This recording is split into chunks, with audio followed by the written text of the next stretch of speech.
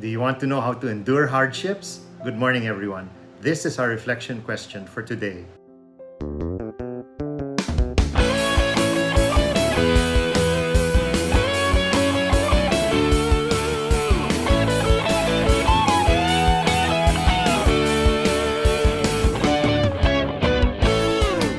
When Kesha left ABWE's Hospital of Hope in West Africa, she had more than just a healed body.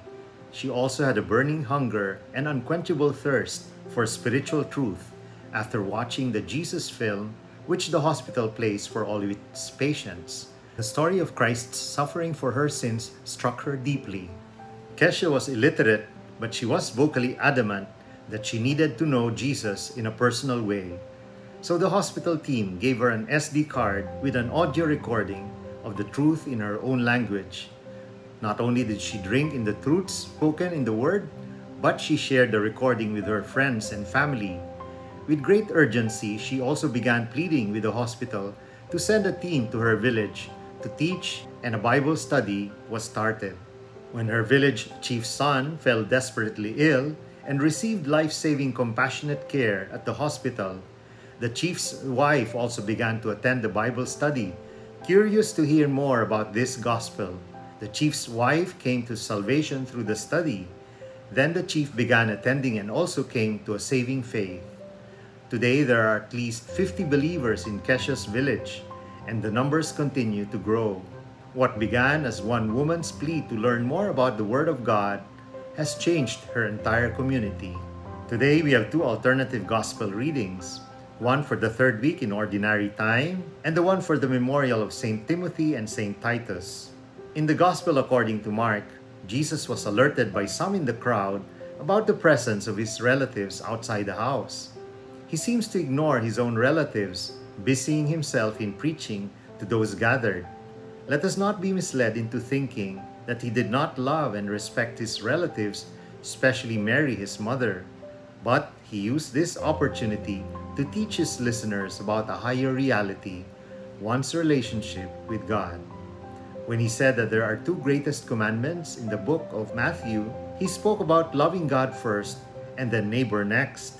He wants us to realize that God's love for us is unmatched, and our response is to make an effort to recognize this and establish a deeper love for Him.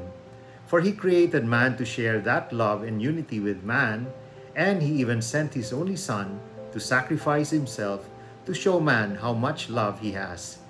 If we are to dimension His love and understand it fully in our reflection time, we will be able to express unconditional love for our family members and love those around us, especially those difficult to love. And the only way to make our love a reality for a seemingly abstract God who we do not see is to first acknowledge our gratitude for all the blessings in our life. Make a list of things, situations, people, and events in your life that you are grateful for, and read this every day during your prayer time. With the Holy Spirit's grace, that love you have for our God will grow immensely because you realize that while problems in your life persist, the blessings that you have far outnumber, outweigh, and outmatch the problems you have and are experiencing at the moment. You also will understand that the struggles you are going through right now have the, blessings of our Lord.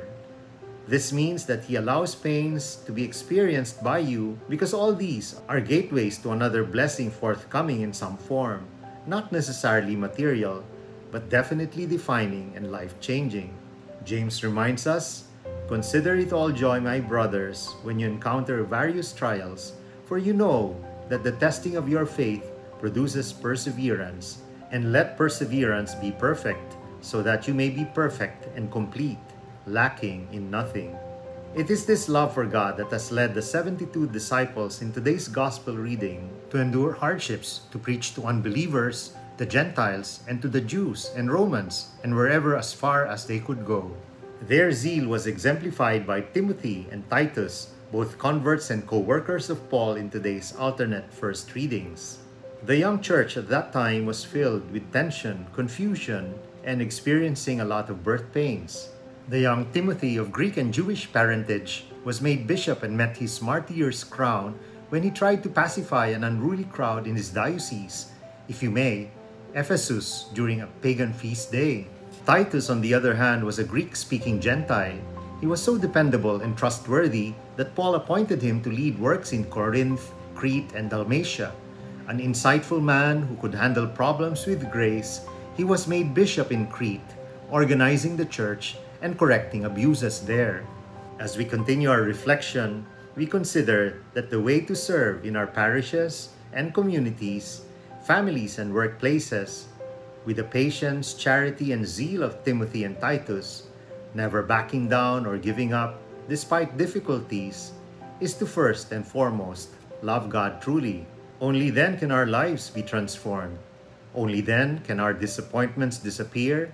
Only then can we love those around us with the same fervor that emanates and is exemplified by our God. Let us pray. In the name of the Father, the Son, of the Holy Spirit. Amen. Heavenly Father, deepen my love for you. Let me count my blessings today so that I may understand the immensity of your love and the minuteness of my problems. This I pray in Jesus' holy and mighty name. Amen. In the name of the Father, the Son, of the Holy Spirit. Amen. God bless your families, brothers and sisters.